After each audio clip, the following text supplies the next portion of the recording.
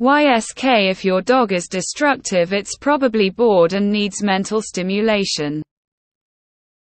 YSK. A lot of people get pups or dogs and after a while they get mad at their stupid dog for digging in the yard and or chewing things and destroying the house. They get rid of the dog. Well, with some exceptions listed below, the dog is probably bored. It needs mental stimulation. It needs a job.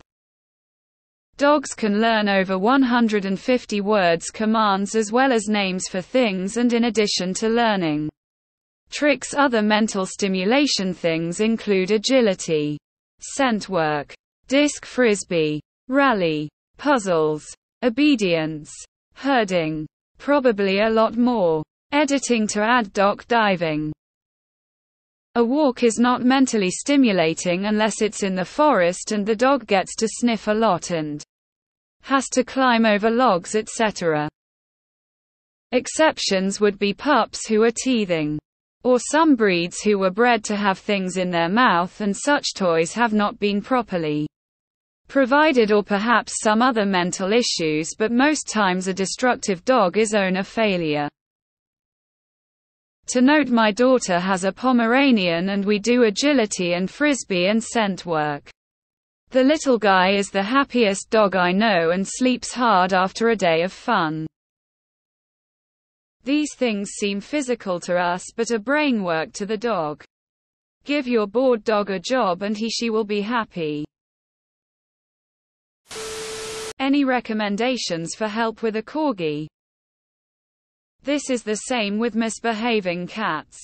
Most people don't play with or mentally stimulate their cats at all and complain that they push pots off shelves.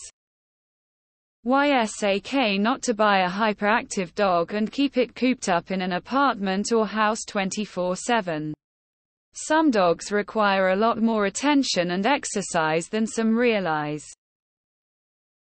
What jobs can I leave my prospective dog to do on its own while I'm gone all day? What if my dog isn't destructive? Is he dumb? If your dog is destructive, it's just a reminder that dogs don't belong locked up inside all day. The more I read stuff like this, the more I realize how lucky I got with my dog. He's a rescue dog from Romania and he's the most laid-back dog you'll ever meet. Not destructive in the slightest. He's an extremely low-energy dog and literally needs one walker day minimum and he's happy. Cats too. Things like tearing up curtains, knocking things off shelves, or trying to reach areas they normally can't get to are signs that your cat is bored and is trying to create their own entertainment.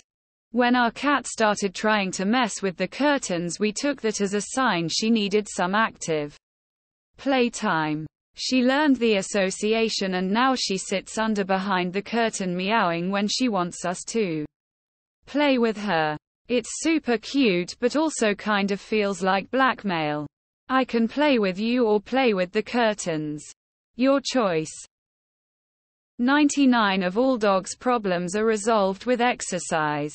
Not a 15 walk, a 1 hour good pace walk. Running, swimming, playing, retrieving, etc. YSK. Most people shouldn't have pets because they don't have the means or put in the effort to give them the care they deserve. This, especially with working breeds. Usually same for cats too. When we got our last dog, my son had his cat at our house. When he moved out and took the cat, my dog got upset when he was left home alone and would deliberately take something of mine and chew it up. So we got a cat for him. And he was fine left home alone again. Same with cats. If your cat is eating plants or scratching up furniture, play with them. A bird is the best cat toy I've come across. Lots of different attachments to make your kitty happy. Puppies need structure like babies. Nap time crating really trains them fast and keeps them out of trouble. when they aren't sleeping. Playtime is a must, and potty breaks after water or food. This can also count as playtime. And breaks outdoors at least 3 times a day besides potty. Also, a specific bed for your pup will train him to stay we say bed. Or lay and nap time for going in the crate. I used to be very against crating. After 2GSD. It's a huge must to keep puppies from chewing. I always tell people all dogs need jobs. One job is indeed to warn us stranger danger, but then it's our job to handle the rest. If the walk is long enough, then it's definitely mentally stimulating. Assuming it's an actual walk and not just time on the treadmill. Boil it all down. We're all just dogs needing mental stimulation. The same applies to humans for real. I was like that when I was a child. My parents always complained about me being naughty, but they didn't listen when I told them it was because they were too strict and wouldn't let me play outside our backyard. Which was pretty boring. Till I learned I'm apparently somebody's dog. My dog's not destructive. But he does like to grab random stuff and run and hide. So that's when I started taking his toys and running and hiding from him. Confused the fuck out him at first, but now we play hide and seek with his toys. Literally 50 toys hidden around the house. He brings them all back one by one. Is this him retrieving stuff? Yes. I have a border collie who is constantly on the go. We have a basket of toys that she rummages through. She will bring us things she wants to play with. We play, then she goes about her business. She has never torn anything up. Chewed anything. Nothing. She won't even play with my kids' plush animals. She has her own. She's always had a nice rotation of toys. Entertain your pets. I highly disagree that a walk is only stimulating while in a forest. My doggo is tuckered out after a 30 minutes walk when we are basically going at a snail's pace, as I am matching his speed and letting him sniff whatever he wants. My problem is my dog only enjoys rough play. He only wants to fight. Which I'm fine with sometimes, but if I try to do anything else with him, he loses interest very quickly. Throw a ball and he will go get it a few times, then ignore it while standing in front me growling and snorting as if to say screw that, fetch crap. Let's wrestle. He's that way with everything. I'm fine getting on the floor and fighting with him sometimes, but it's the only thing he wants to do. Even if we are playing tug of war with his rope. He plays for a while, then ignores the rope and just wants to fight me. Most times a destructive dog is owner failure. All of the times.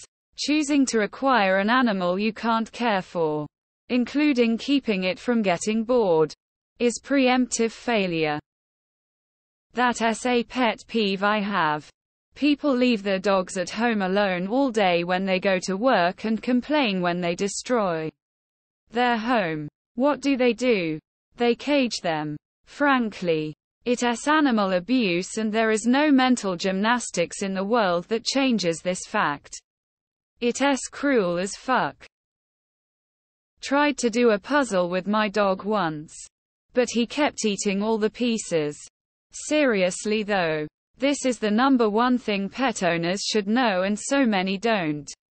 Had a dog walking boarding business years ago and saw firsthand how it's astounding what good exercise and stimulation can do for a frustrated dog. Dogs sit as a side gig. Some of the dogs are nightmares. You've no idea how many times a day I mutter a tired dog is a good dog under my breath while throwing a frisbee for the millionth time. Or because you left tacos in the trash can on the bottom. A tired dog is a happy dog. More true for puppies. I wish my dog wasn't such a bundle of anxiety. She would be so good at agility. But the obstacles terrify her.